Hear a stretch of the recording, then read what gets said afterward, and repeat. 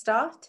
So today I'm pleased to introduce Jessica Glaser, who will be talking about Beatrice Warde, May Lamberton Becker, and Books Across the Sea. I'll now hand over to Jessica in a few minutes, but I would just like to say, if you have any questions, feel free to pop them into the Q&A box at the bottom of your screen, and Jessica will be able to answer them at the end of the session. Jessica, now over to you. Thank you, Depetia. Thank you. Good afternoon. My name is Jessica Glaser. I'm Senior Lecturer in Graphics at the University of Wolverhampton, and I have a special research interest in Beatrice Warde. And in my presentation today, I'm going to introduce you to Beatrice Warde, briefly explain her importance. I'm going to go on to discuss her mother, May Lamberton Becker, one of the most significant influences in Beatrice's life and work, and then go on to analyse and explain a little bit about one of their most notable joint achievements, the Anglo-American book exchange, Books Across the Sea. The circumstances of Beatrice's life are important to understanding her achievements, and developments in printing during the late 19th and 20th century increased interest in type and typography. And as a result, Beatrice emerged as a notable commentator whose work in the 20th century stood apart from that of others, creating debate, enhancing understanding, framing and expanding discussion in this subject, and creating a legacy that's impacted 21st century typography and design. Beatrice Warde was Publicity Director of the Monotype Corporation. She was a typographic scholar, an educator, a theoretician, and with an international reputation. She devoted herself to spreading ideas about good typography to the widest possible audiences with astonishing results. Beatrice understood communications and its workings, and this was manifest in her interests in type, in printing, in language, marketing, public relations, politics, communication generally, and education. In her obituary, the Times referred to her as the First Lady of Typography, and there were many other amazing accolades that were afforded to her, but my favourite, which I'd like to share with you today, was the Queen of Type. Beatrice was actually crowned the Queen of Type in the 1950s by the Atlanta Printing Group, who invited her to come and talk, and they planned and staged a coronation. She was made the Queen of Typography. She gave her speech, and they also had the coronation followed by the opportunity to have autographs signed by Beatrice Warde. She was born in New York in 1900. She was the only child of May Lamberton Becker and Gustav Becker. He was a composer and an acclaimed musician. And here we have a very lovely family photo from around 1902. And it looks like a very happy scene. This photograph comes from the Cadbury Research Library, the Beatrice Warde collection, and I'm very grateful to the Cadbury Research Library for allowing me to share these images with you today. This looks like a very happy scene. I think it probably wasn't quite so happy because by 1908, her parents' marriage had ended. Beatrice's father went on to remarry and to have a second family, and Beatrice was brought up by her mother and widowed grandmother. Warde's mother provided for her family and was a popular and well-connected literary figure, writing for newspapers, magazines, giving lectures, authoring books, and undertaking freelance writing projects. Her work appeared in publications including the New York Evening Post, the Times Literary Supplement, and the New York Herald Tribune, where Lamberton Becker's Reader's Guide, a column, ran for 40 years, and where she advised on choice of reading material, providing book reviews and recommendations. In 1922, the then Beatrice Becker married Frederick Warde, and apologies for kind of jumping on through Beatrice's early life here, just to kind of summarise. this is Frederick Warde, who was also a very eminent figure, and he became a very eminent figure in the world of printing. Unfortunately, the Wardes' marriage didn't last, but I think Beatrice retained a very fond spot for Frederick. She kept his photograph. This, I think, was a very cherished photograph. She obviously kept it in a special frame, and she's written on the reverse of it as well. Warde's career had begun as an assistant librarian at the American Type Founders Library before she moved to Britain in 1925, and where she ultimately became the publicity manager for the Monotype Corporation in 1929.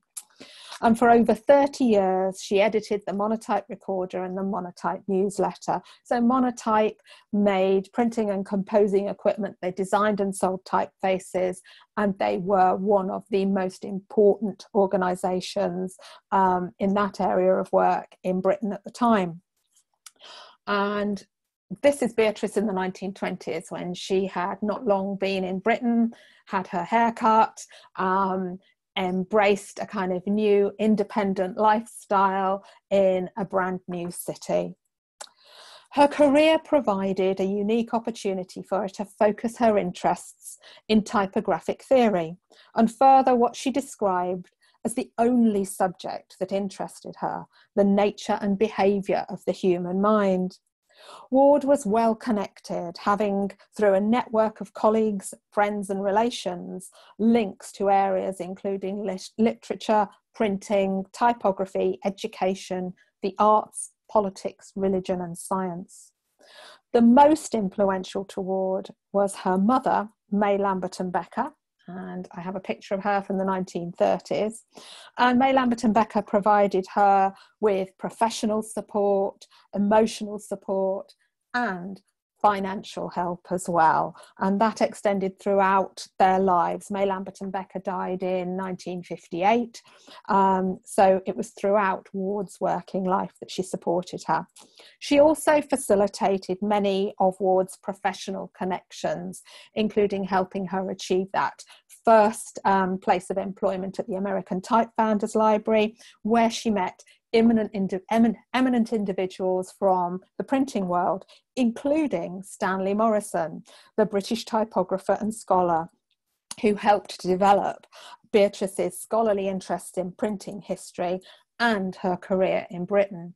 And here we have some images of Beatrice with Stanley Morrison. On the left, that's in 1958, and Beatrice has just returned from some extensive tours of Australia and South Africa. And the one on the right, I think, is from the 1930s. Warde also had an influential and long-lasting friendship with the British educational psychologist Sir Cyril Burt. And we have a photograph of her here from around 1960. She corresponded daily with Sir Cyril from around 1954 until her death in 1969. And through him, she developed an understanding of psychology and type. Another influential figure to Beatrice Warde was Paul Beaujean. And Paul Beaujean was a fictitious persona she constructed and the pseudonym under which she wrote independently, enabling her to establish a career and reputation in the male-dominated profession outside the realms of monotype. Now, I don't have a photograph of Paul Beaujean to share with you, but I do have a rather beautiful certificate from the Cadbury Research Library, and this certificate is from the American Embassy in 1926, and it is a certificate that is vouching for the identity of Beatrice Warde. It is saying that Beatrice Lamberton Becker Warde, unfortunately spelt incorrectly here without the E, uses the pen name of Paul Beaujean. Now, I don't know for sure what she was using the certificate for. I speculate that it might have been for opening bank accounts, for example, but it could also have perhaps been used to facilitate access to archives and other areas that might have been perhaps male-dominated environments, and she needed to prove her credentials, for want of a better phrase. May Lamberton Becker understood publishing and the importance of communication with print, interests that she passed on to Warde. She was an important figure. She had status and influence in America and was respected overseas, using her power and connections and affluence for the benefit of her daughter. And all of these facts kind of have greater relevance when we start talking about Books Across the Sea and how that was founded.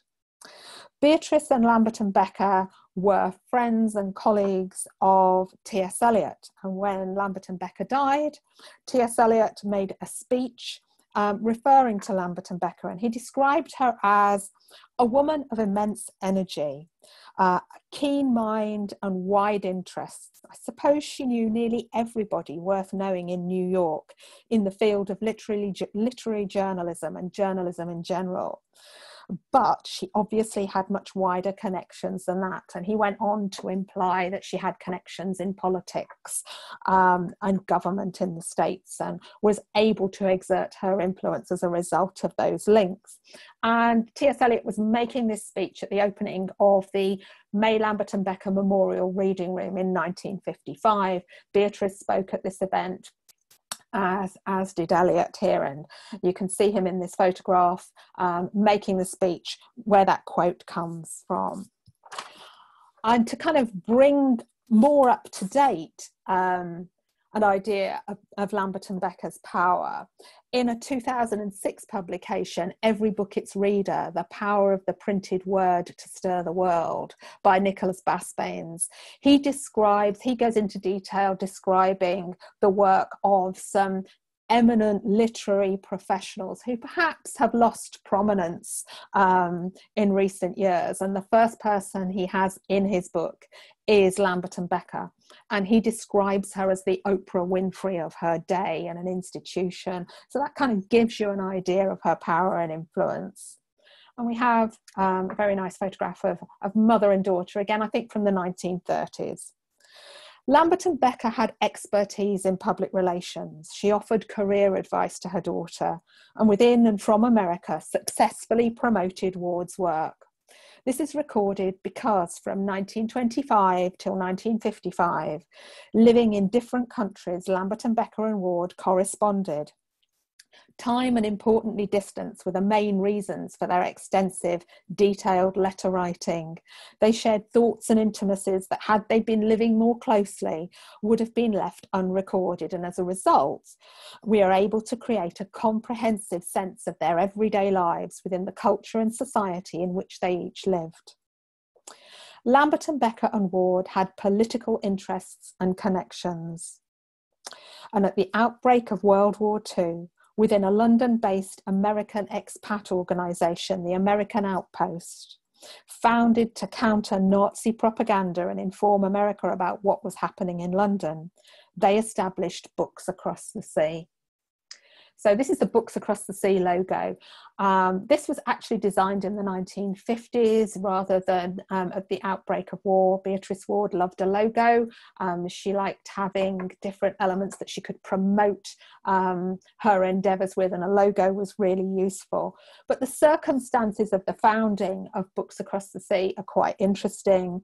And in a letter to the Times newspaper, a friend of Beatrice's, Professor Arthur Ewell, who was the first president of Books Across the Sea, he responded to her obituary in the Times in 1969, and he reflected on the circumstances of the founding of Books Across the Sea, describing Warde rushing into his office at the American Outpost and saying words to the effect of, "You have to do something, we have to do something. Commercial shipping between Britain and America is no longer allowed as a result of the Battle of the Atlantic, which means that people in both countries won't be able to read about each other. Books won't pass between the two countries, and we need to do something in order to make sure that misconceptions don't start to develop." The nucleus of Books Across the Sea was a gift of 70 new American books, unpublished in Britain and chosen by Lamberton Becker and sent by her as a gesture of encouragement to a group of American and British friends wanting to enrich knowledge of the real America.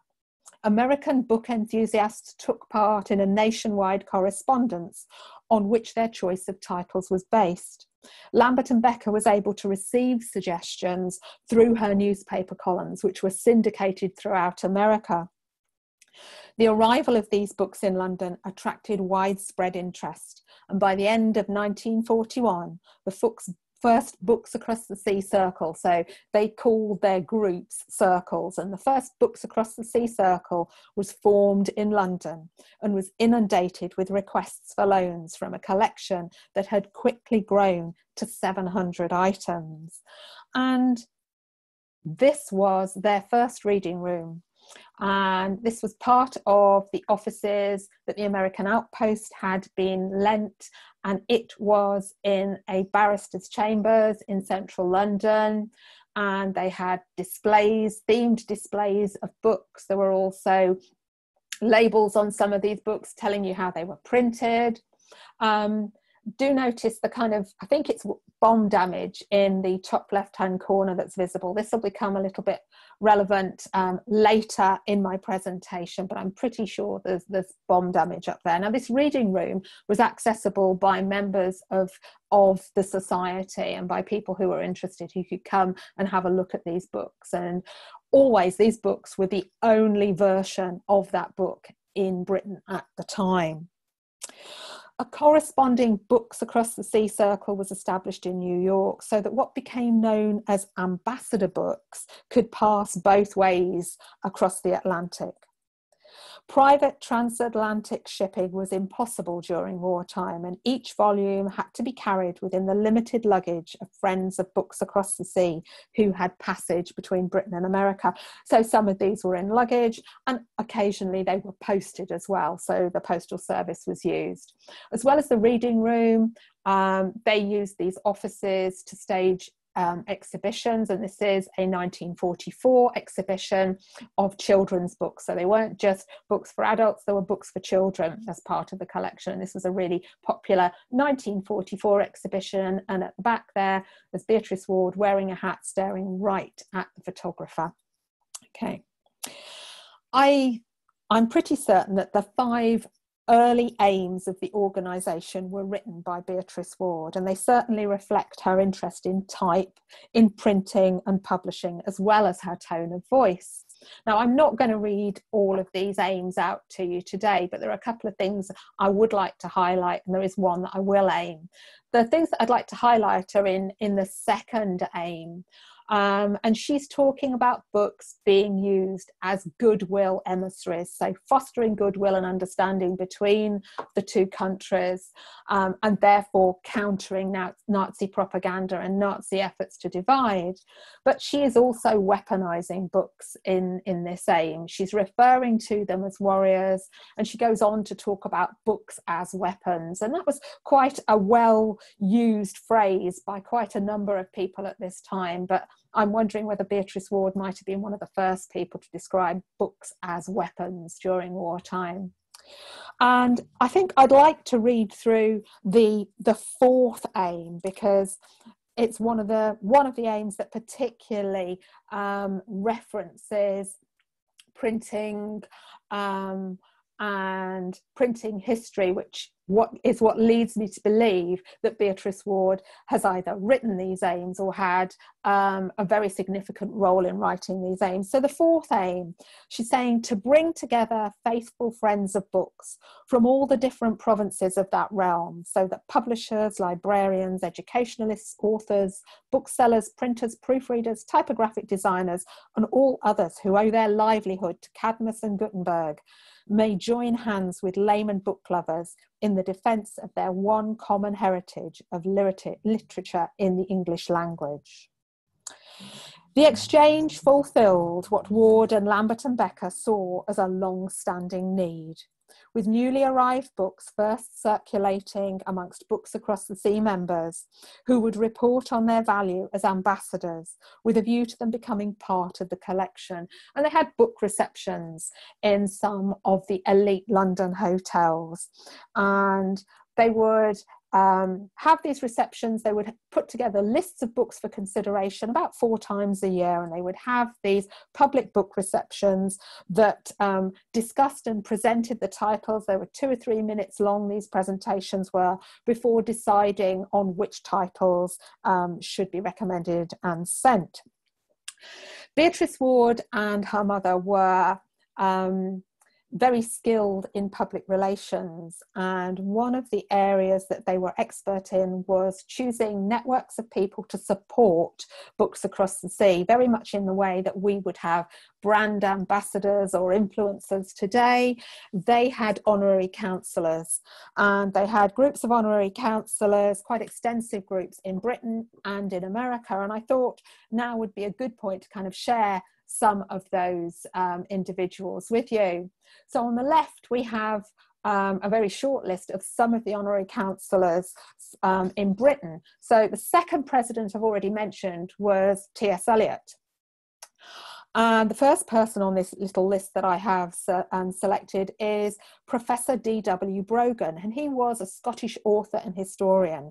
He was Professor of Political Science at Cambridge University, and interestingly, star of the Transatlantic Quiz, a BBC radio programme founded in 1944 that exchanged questions between teams in London and New York with the aim of testing the team's knowledge of the other country and also fostering goodwill and understanding between the two countries. The second person is John Hadfield. Now, he was an author, a publisher during wartime. He was the book officer for the British Council. The third is Walter Harrop, who was director of George G. Harrop, an Australian printing company. He also, and several other British printing, binding and distribution companies. During wartime, he was the president of the Publishers Association. Walter Lewis, who was Cambridge University printer between 23 and 45. Humphrey Milford, who was editor and publisher to the University of Oxford and head of the London operations of Oxford University Press. Sir Thomas More MP, who was a Scottish Unionist politician.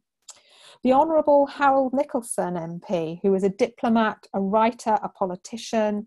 He was married to Vita Sackville-West. He was Labour MP for Leicester West, and during wartime was on the Board of Governors for the BBC. And in the late 1930s, he was one of the few MPs to alert the country to the threat of fascism. And Nicholson was friend and colleague to many politicians, including Winston Churchill, Ramsay MacDonald and Anthony Eden. The next person on this list is the Honourable Sir Malcolm Robertson, who was Conservative MP for Mitcham and chairman of the British Council. And he was also the first secretary to he had been the first secretary to the British Embassy in Washington. Rebecca West, who was a very well-known and respected British author, journalist, literary critic and travel writer. West reviewed books for newspapers, including the New York Herald Tribune, which is how I think she was connected with May Lamberton Becker and Beatrice Warde, because obviously May Lamberton Becker's column was within the New York Herald Tribune. And then finally in Britain, from this selection, we have Mrs. Beatrice Wright MP, who is an American-born British politician and Conservative MP for Bodmin. So on the American side of this list, the selection I've picked includes Mr. Raymond Bond, who was publisher, editor, and director of advertising and promotions, and ultimately president of Dodd Mead Publishers. And they were May Lamberton Becker's publisher. Mr. and Mrs. Merrill Dennison. Mr. Merrill Dennison was a Canadian playwright and pioneer of radio drama. Mrs. Merrill Dennison was an author of children's books and writer under the pseudonym of Frances Newton. And she published in locations including This Week and in the Reader's Digest. Sir Angus Fletcher, who was director of the British Library of Information in New York and chairman of the United Nations Headquarters Commission. There were quite a few people who were honorary councillors who were linked to the United Nations. Mr. Howard Haycroft, who was publishing executive, author and editor of H.G. Wilson Company, publishers of library reference books. And during World War II, he was in the US Army Special Services, and he had responsibility for troop education and recreation.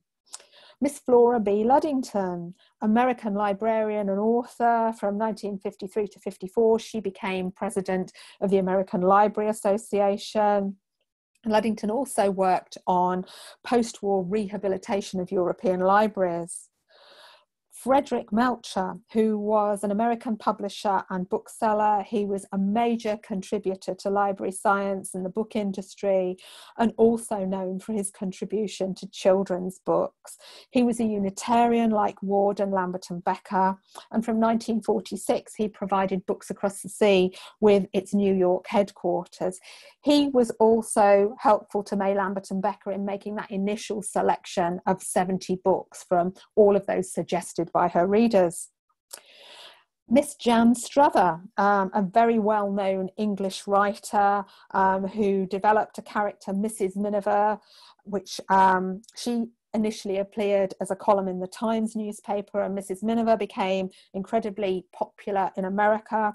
She was an ordinary British woman living during wartime, and in America, Struthers published a book on Mrs. Miniver, and also in 1942 a film was made which won 6 Academy Awards. Struther also wrote a number of very popular hymns, including Lord of All Hopefulness.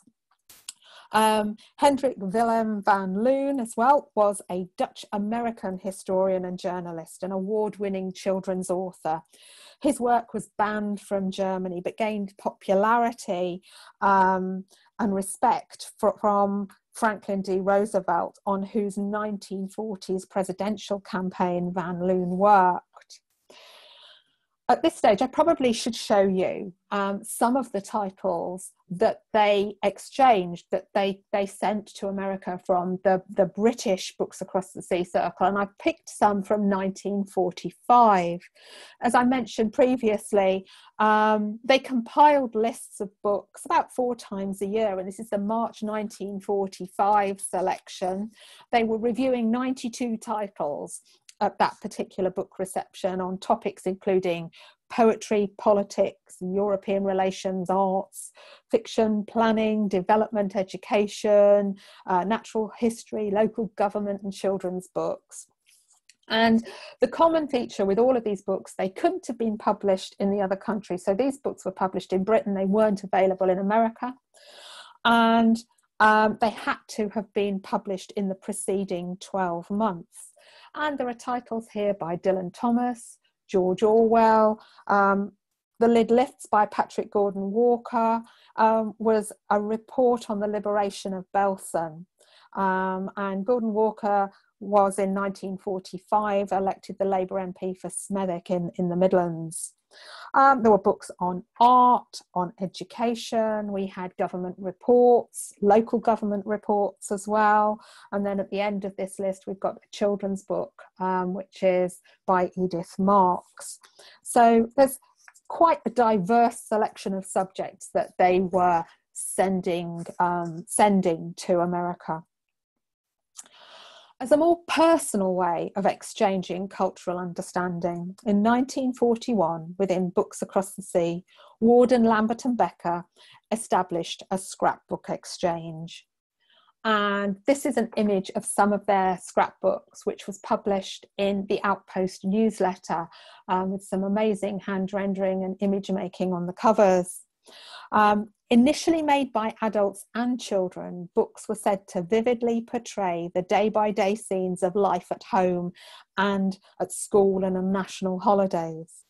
By 1945, the scrapbooks were popular, and in conjunction with Messrs. Roy, publishers in New York, the 2 Books Across the Sea societies held an annual competition for the best school scrapbook, written and compiled by what was called juvenile ambassadors, and the winner was going to be published. There were also plans to exhibit scrapbooks in the Metropolitan Museum of Art in New York. The children's scrapbooks helped Warde and Lamberton Becker publicise Books Across the Sea. They used quotes designed to stir emotions and elicit support for their cause. And there are a number of quotes that they published. There's a really tear-jerking one from a little girl whose father was in the RAF and who'd been killed in battle. And she was describing how writing in her scrapbook was the only way she felt close and connected with her daddy. But the one I'm going to read to you this afternoon is from an American schoolboy. And he says, "Boys and girls of England, we the pupils of Junior High School 45 send you this book. We know that even if England is 3,500 miles away from the United States in distance, it is no more than a few inches from our hearts. The children all over the country want to know you and love you. We want this book to be a sort of Cupid, which is going to begin a lovely friendship between us. We realise the shortage of books in England, and so we want this book to be a permanent part of England. We hope that in return, we will receive a book from you. That would make us happy indeed." For Warde and Lamberton Becker, what they described as mental mobilisation was vital. Warde wrote, "Everyone agreed that knitting and rolling bandages was important, but how often do you come across a work party of literates who are determined to wrestle with certain dangerous misconceptions that are causing trouble between one allied people and another? They saw books as the answer in a time when books were scarce." In 1942, Warde wrote that England was experiencing a book famine. She said, "At least 20 million books have been destroyed in the burning of libraries and publishing houses. Yet she believed that people were turning to reading as they never did before to escape the strains of war." For Lamberton Becker and Warde, the destruction of books was at the moral heart of the war effort. And books were defence weapons against the enemy's efforts to divide and conquer. Now, a few minutes ago, I mentioned the bomb damage to the outpost offices. And I was sent a paper very kindly about a week ago. And in that paper, there was a photograph of the library at the Inner Temple in London after a bombing raid. And this just happens to be very close to the American outpost offices. So I suspect they will have also suffered under the same bombing raid. But I think what's interesting here is this could be one of the libraries that Warde is directly talking about. This could be a space that she has actually visited because it was so close to their offices. Lamberton Becker and Warde knew the head of the British Ministry of Information American Division, Mary Agnes Hamilton. The ex-Labour MP for Blackburn, Hamilton had been close to Ramsay MacDonald. She was well connected and endorsed Books Across the Sea, attending their first annual general meeting. The ministry were responsible for publicity and propaganda in wartime, with a remit extending to publicity in Britain and overseas in allied countries, including America. Warde appreciated the support of this government department and kept them informed of Books Across the Sea's achievements and activities, compiling a record of supportive, complimentary responses she received in return. As Books Across the Sea was a transatlantic organisation, Warde and Lamberton Becker also dealt with the American counterpart of the British Ministry of Information, the Office of War Information in Washington. Similarly charged with imparting information and propaganda at home and overseas, the Office of War Information was supportive of Books Across the Sea and particularly valued its potential post-war role in establishing what was to be a new world order. And Beatrice, as a public relations expert, gathered many of these comments and kept them for future use. And I think this little extract from this list really does emphasise the degree of her networking. So the first quote we have is from the director of the Office of War Information, Elmer Davis. And we also have one on this list from Brendan Bracken, who was the director of the Ministry of Information in London. Books Across the Sea made up just part of Warde and Lamberton Becker's wartime work. Both maintained their professional interests, and also added the establishment of an organisation supporting British evacuee children in America and their families, known as the Kinsmen. This organisation was founded as a result of an idea from Mrs. Lucy Benrose, who was the wife of an eminent official from the British Federation of Master Printers, and she had a son who was evacuated to the States. But Beatrice Warde helped Lucy to found the Kinsmen. And as with Books Across the Sea, the Kinsmen had an emblem, had a logo, and there's this rather beautiful enamel badge in the Cadbury Research Library showing you what that motif was for the Kinsman Trust. So what we have here is Lady Liberty split from head to toe, and she has been melded to Britannia, also split from head to toe. And in front of that character, we have a British boy with a hoop and a British girl with a doll. And this was a motif that they used in their publicity material for the Kinsmen. Also, between 1941 and 1944, Beatrice made 25 radio broadcasts across America for the British War Relief Society, and she also lectured for them as well. So these broadcasts were really a reflection of her campaigning, her anti-fascist beliefs. Some of the broadcasts were dramatised versions of her war diaries, which she regularly sent to her mother and which were published as Bombed But Unbeaten by the Typophiles, who were a group of typographic enthusiasts in New York. Warde also at this time helped to organise and open an exhibition of burnt and bomb damaged books from London. And this exhibition took place in the Library of Congress in Washington, DC. Beatrice Warde opened the exhibition. She wrote many of the captions, and she helped to select the books, the burnt books, the artifacts for the show. And at the same time, she was helping to establish and run the New York and Boston circles of Books Across the Sea. And additionally, she became involved with British American Canadian Associates, an organisation which supported educational links through cultural exchanges. And ultimately, they also gave out Fulbright scholarships in Britain too.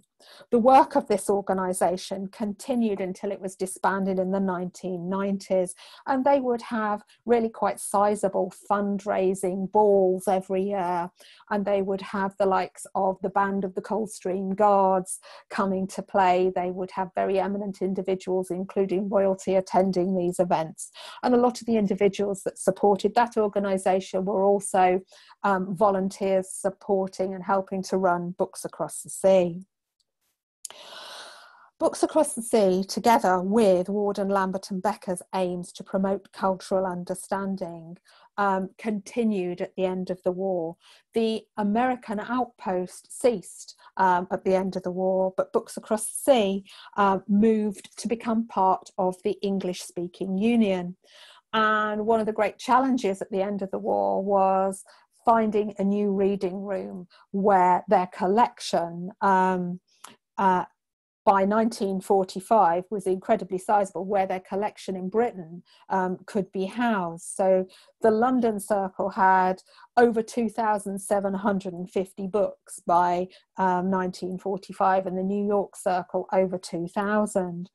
And the reading room that they were lucky enough to find was in South Audley Street Library in Mayfair. And this is a picture of their reading room.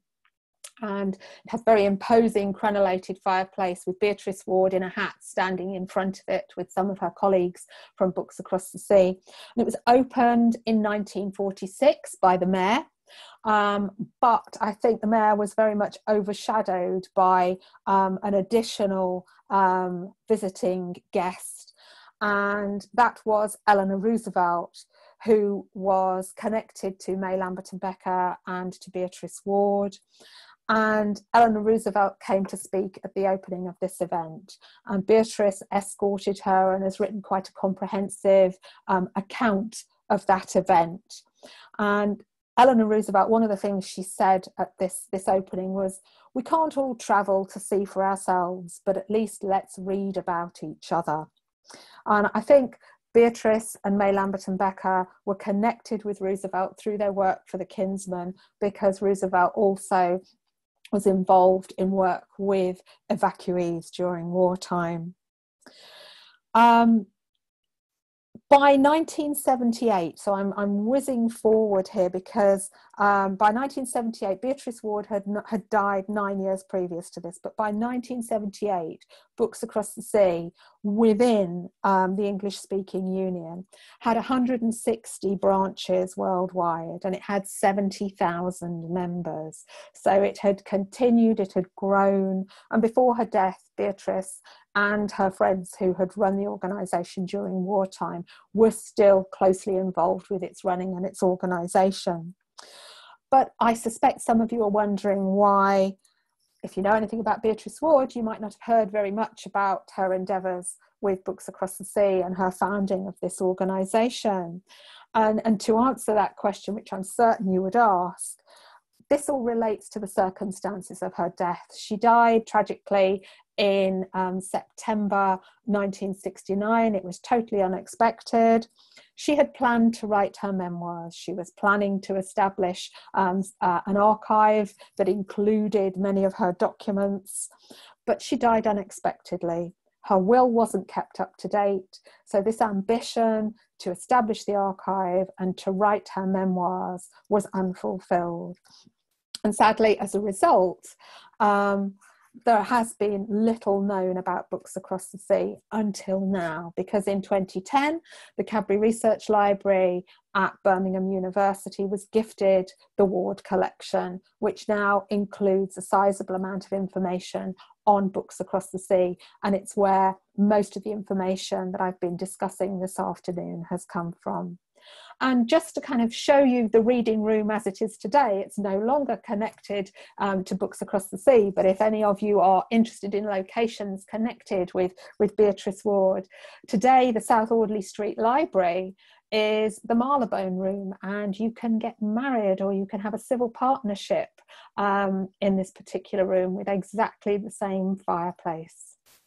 So I hope you found this afternoon's presentation of interest, and I am going to kind of hand us back to Depecia so that we can go through any questions or comments that there might be. I shall just stop sharing screens. Okay, so Depecia, do we have any questions? That was brilliant. That was a brilliant webinar. Thank you, Jessica. I'm just going to have a look into the Q&A box just to see if there's any questions, and I can't seem to see any as yet. Okay. If anyone has any questions, feel free to pop them in the Q&A. Or to contact me at the university if people think of any questions after this. So we have one comment. Yeah. Fascinating talk. Was there a particular theme or subject area that emerged? I think Beatrice Warde and her mother had a fondness for children's literature, and there was quite an extensive collection of children's books within Books Across the Sea. So I think that was perhaps one of their favourite areas, but the society developed specialisms in so many different areas, and they established specialist groups of people post-war to assess different titles. So purely coincidentally, I knew somebody who happened to be on the committee that was assessing subjects to do with maths and science. So they had quite a range of subjects that they embraced. Some comments about interesting talk. Did she continue her calligraphy? Yes. Beatrice Warde had a great fondness for handwriting, for decent handwriting. She talked a lot in newspaper columns and in her presentations about good handwriting being a very good way into interest in typography.